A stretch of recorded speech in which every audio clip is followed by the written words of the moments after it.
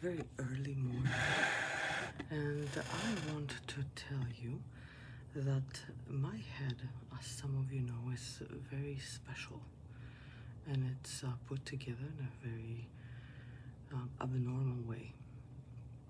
And so some people who are involved in going to hell, and they're partially there already, are using me and the views that are possible out of my head to drag out a rage using me to help themselves become peaceful without doing their own work.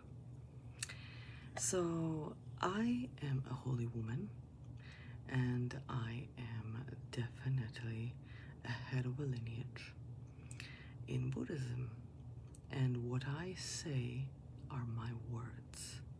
They're mine. And because of how my head is put together right now, there is a degenerate scum that uses the words that I say against me to find reasons to rape and murder, to make himself happy and make others happy, because that kind of rage in the degenerate person's mind is letting them become less rageful and deeply cynical, and also deepens their pain and work that's ahead of them.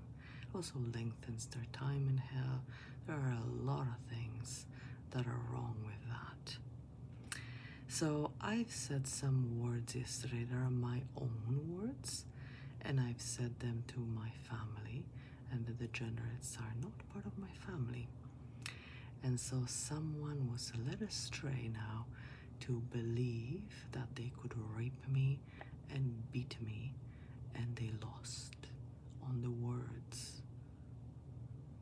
So I am going to share this message now publicly, and I know that many are watching, and that truth is going to always be the only thing that holds lineage together, amongst other things. But truth, without truth, you can never build lineage. So I wish the degenerates a fast and swift way to hell, and many, many, many, many, many, many years until they resolve their problems.